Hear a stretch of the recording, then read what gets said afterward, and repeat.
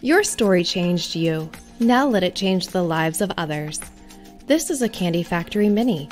So you want to write a book? With Suzette Mullen. Join me as we follow the development of a nonfiction book from idea to completion. We'll explore the creative process as well as the nuts and bolts of pitching and publication. Get a behind-the-scenes look of my book coaching process, as well as clear takeaways and nuggets of wisdom.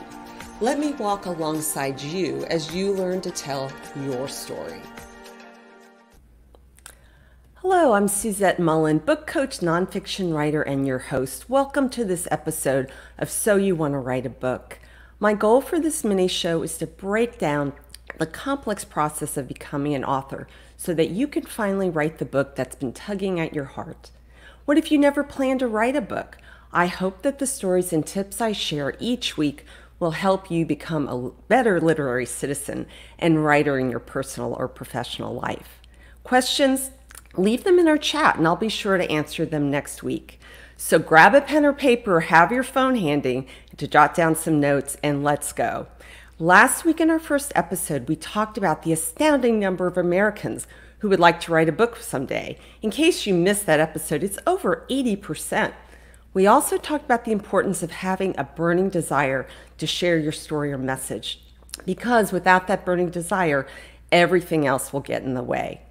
This week, we're digging into the reading habits of the American public and why this data matters to you as an aspiring author. I want to thank BestByTheNumbers.com, which compiled much of the data I'm going to share with you today. Let's start with the good news. People are still reading books.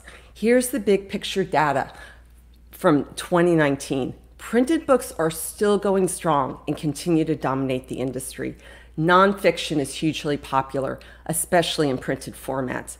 Fiction's more popular for digital downloads, and audiobooks are the fastest growing product in the publishing industry.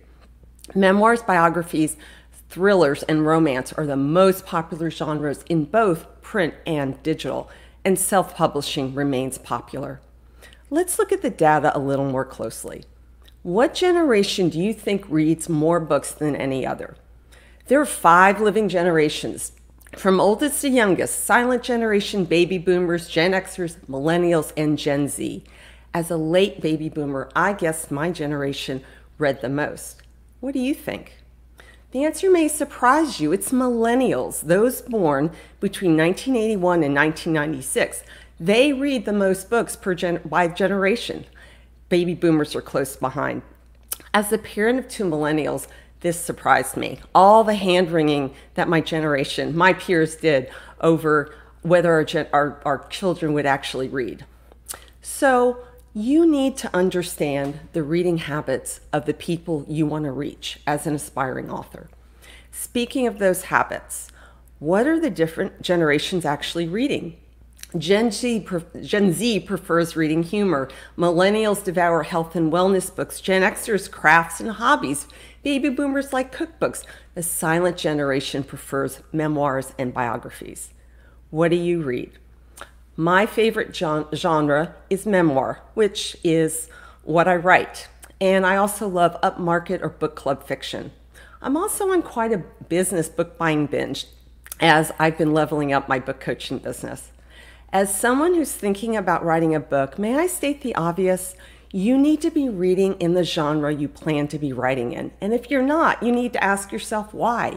You need to be familiar with the conventions of your genre and engaging and hanging out with other readers who are reading the same types of books that you plan to write. These are the readers you will need to connect with when you're ready to market that book. So back to the data for a minute. How are the different generations reading their books? What format? So, what generation or generations prefer reading their books electronically? This answer may surprise you. Every single generation prefers print books over ebooks. 65% of US adults read a print book over the past year versus 28% for ebooks. This also means that 35% of US adults didn't read a book last year, but that's a conversation for another day.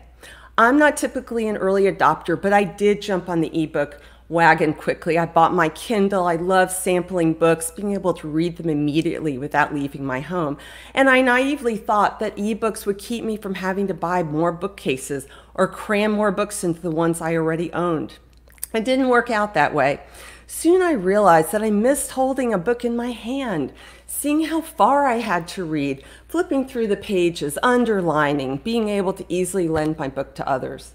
Now I almost always buy the print book. So how about audiobooks? 1 in 5 Americans say they listen to audiobooks. I'm not huge on them yet, but I know many of my friends are. Maybe it's because I don't spend a lot of time in the car. Audiobooks are perfect for those long car rides. Once I drove, okay, I admit it, I was driven from Houston to New York, and we listened to Unbroken, a powerful narrative nonfiction work by Laura Hildenbrand. The ride went so fast, especially from the passenger seat. How about you? What's your reading format preference and why? Beyond these being interesting factoids, why should you care? First and foremost, just like you should be reading in your genre, as an aspiring author, you should be keeping up with trends in publishing. As far as audiobooks go, it's important to be aware that this is a growing edge for the industry and a way for you to reach more readers. But the reality is, for first-time authors and/or authors who will self-publish, audiobooks are not the first priority. Print is still king, and ebooks are the easiest and cheapest to produce. As far as ebooks are concerned, here's what I believe you need to focus on. If your book is available as an ebook, which virtually all books will be today, readers who go to Amazon or another online book retailer will be sampling your first pages for free. And they'll be deciding based on those first pages whether they will buy your book, either the print version or the e-version. I'm betting you've done the same. When I'm on Amazon or another online retailer, I almost always look at the table of contents for a nonfiction book and read the jacket copy, the blurb that's on the back of the book that tells you a little bit about the book and also a little bit about the author. I almost always also skim the first few pages because if they bore me or they're not speaking to the problem I'm trying to solve, I'm not going to invest the time, money, or energy to read that book. And I'm certainly not going to buy it. Which is why your first chapter is so important. It literally can make or break your book. How to get those first pages rock solid? We'll be talking about that in much more detail in a future episode as well. But here's a preview. You have to get absolutely clear from page 1. You have to know your main point.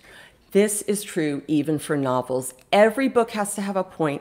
You need to know what it is, and you should be writing toward that point from sentence 1. If you're fuzzy about your point, it will show. So finally, let's talk about how people get their book recommendations. How do they find out about a book? Let's start with you. How do you get your book recommendations? Do you read a blog? New York Times bestseller lists, ask a friend, wander around a bookstore, see what influencers are reading? Does it depend if you're reading for pleasure or for work or for some other specific purpose? Think about the last couple of books you purchased. How did you find out about them? What led you to buy them? For me, that's easy. These are the last 2 books I bought. They're both novels they're upmarket or book club fiction. I was dying for a book I could escape into and not have to think too much. I asked for recommendations from my email list, which is comprised of avid readers and writers. These are my people. I often ask for recommendations from my friends. So where do you get your book recommendations? Start paying attention to what gets you to pick up a book or not. Keep that in mind as you think about your book and how you will market it and get it into the hands of your readers. Thinking about connecting with readers is not just for self-published authors. Unless you're someone like Stephen King, and even if you have the backing of a traditional publisher, you will be responsible for the lion's share of the marketing for connecting with your readers. So the key takeaways I'd like you to come away with for today are people are still reading books. Even with Google at their disposal, people love having a book in their hands. Whatever genre you're writing in, whether it's fiction or nonfiction, you need to be reading in that genre as well. Find out where your potential readers are hanging out and hang out there too. And 3, start paying attention to how you first hear about a book and then why you decide to buy a particular book or not. Before I preview next week's show, I want to mention a great opportunity for writers coming up in November. NaNoWriMo, which stands for National Novel Writing Month. It's a daunting but straightforward challenge to write 50,000 words of a novel or memoir or other book during the 30 days of November. On November 1st, hundreds of thousands of people around the world begin to write, determined to end the month with 50,000 words of the book that's been rattling around their head or tugging at their heart. If you've been considering developing a writing practice and have been struggling to do so, NaNoWriMo can be the perfect jumpstart. Back in 2012, it jumpstarted my writing and book coaching career. Check out nanowrimo.org, and over the next few weeks, I'll be sharing some NaNoWriMo war stories and some practices and tips on how you can make the best out of your NaNoWriMo experience. So next week, we're going to be talking about money and whether you can actually make money writing a book. And if you have any questions, please make sure you send them to me at hello@yourstoryfinder.com. And in the meantime, happy reading and writing. So You Want to Write a Book is part of the Candy Factory mini-series and is a proud member of the Candy Factory Collective.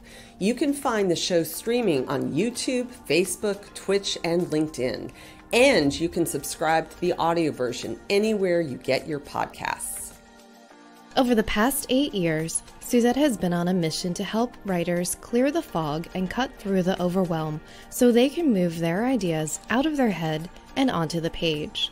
Her later in life coming out journey and her professional experience as an author, accelerator, certified book coach, and Dare to Lead trained professional, as well as her time at Harvard Law School, Wellesley College, and Columbia Theological Seminary, have given her a unique perspective, as well as many of her own stories to tell. When she's not writing or coaching other writers, Suzette can be found on her yoga mat, advocating for the Lancaster LGBTQ+ coalition, or hanging out with her partner, Wendy, and their rescue pup, Lucy. Visit yourstoryfinder.com to learn more about Suzette and her life story, as well as her writing coach offerings. Life's too short to stay stuck, so why not write that book? So You Want to Write a Book is produced by the Candy Factory Collective at the Candy Factory Co-working Campus in Lancaster, PA. Production support by Anna Tran.